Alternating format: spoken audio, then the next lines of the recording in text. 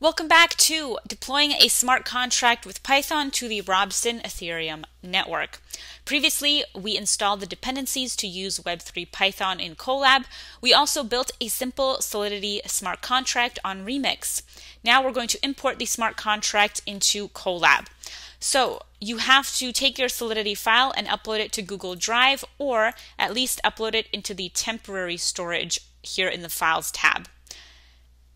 Then we can reference that Solidity file. So if you upload the file to Google Drive, then you have to import from google.colab the drive module and call drive.mount to connect to Google Drive.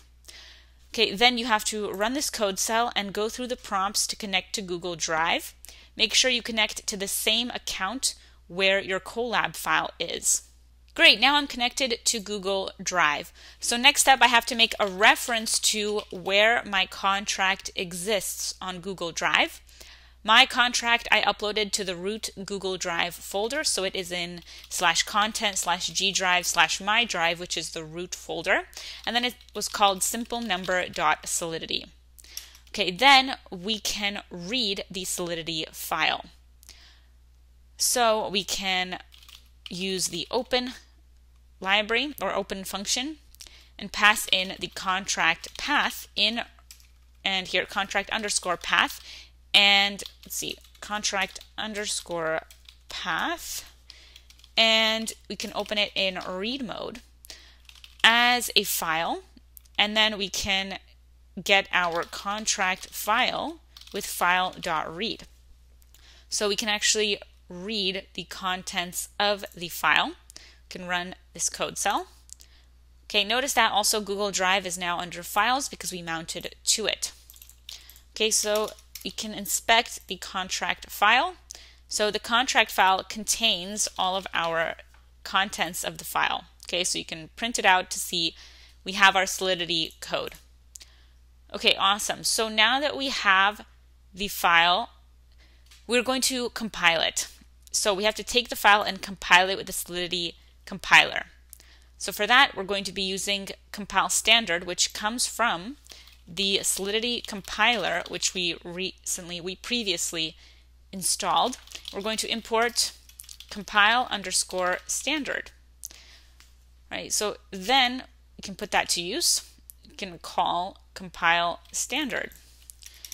For that, we have to pass in here an object. First, the language for the compilation, which is Solidity. Then the sources for the compilation, which is simplenumber.solidity.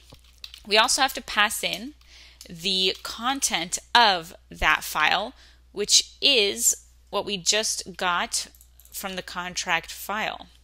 So we have to pass that in for content. Okay, then we are going to pass in a settings key with the value of an output selection.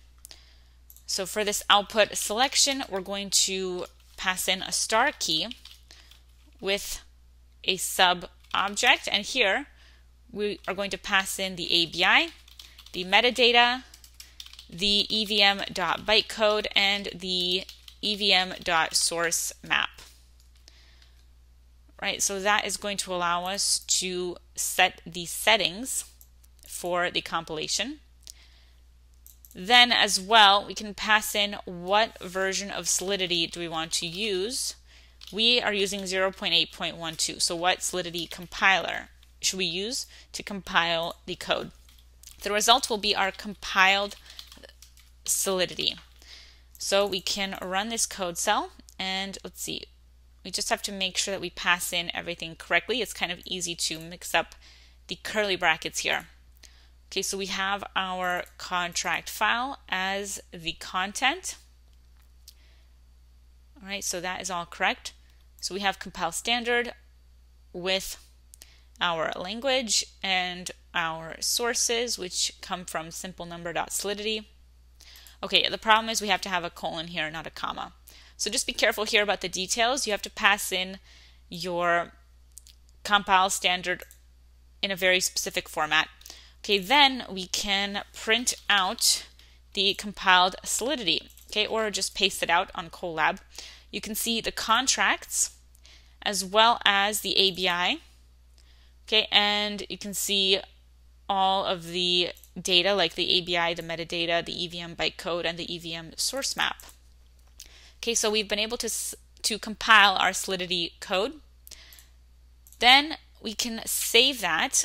We can use with open, and we can save our compiled simple number.json in write mode as a file. We can call json.dump, and we can take the compiled Solidity and use that for the file. So for this to work, we do have to import JSON.